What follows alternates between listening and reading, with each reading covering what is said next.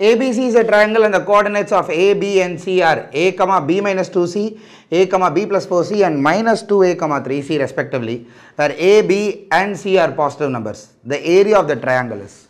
So we have been given a triangle with three coordinates A, B and C points, and all the three point vertex are with respect to A, B and C, and A, B and C are positive numbers. We have to find the area of this triangle. So let's try plotting them first. So since A, B and C, all three of them are positive numbers, A, B plus 4C definitely falls in the first quadrant. So if I say this is A point, this is going to be, let's call this point B, which is A, B plus 4C. Now point A, let's call this point A. Point A is A, B minus 2C. Now no matter where the y coordinate is, even this is going to be somewhere on this line. So let's say A point lies over here, A, B minus 2C, or it could also be below, it doesn't matter. This is point B, this is point A. Anywhere it is, this is one side. A, B minus 2C and A, B plus 4C, when I connect this line, this is going to be parallel to y-axis. Now A, B plus 4C, A, B minus 2C, clearly I can find out how many units are going to be here. I see minus 2C to plus 4C, definitely the gap here is going to be 6C units. Right? From A to B it is definitely 6C units. Now there is another point, minus 2A, 3C. Now this is point C, minus 2A, but 3C still.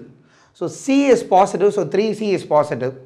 A is positive, minus 2A is negative. So this point is going to be somewhere here in the second quadrant. This is A, let's say this is A, this is minus 2A. So point C, this is minus 2A, 3C. Now this is the third point of the triangle. Now if I connect all three vertex, this is how the triangle is going to be. Now we are supposed to find the area of this triangle. For me to find the area, we need base and height. Let's say this is the base of the triangle. So the corresponding height is going to be from point C perpendicular to BA, right? So if I find the height of this triangle, I already have the base as 6C units, we can automatically find the area now. So how do I find the height? Very simple. This entire length is going to be my height, right? My base started at A, went till minus 2A, so this is definitely 3A units. So the height of the triangle is definitely 3A units and the base of the triangle is 6C units. If that's the case, area is half of the base, that is 6C, into the height, that is 3A. So cancelling this, I get 9AC units.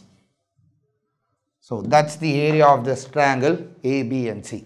So the answer option is option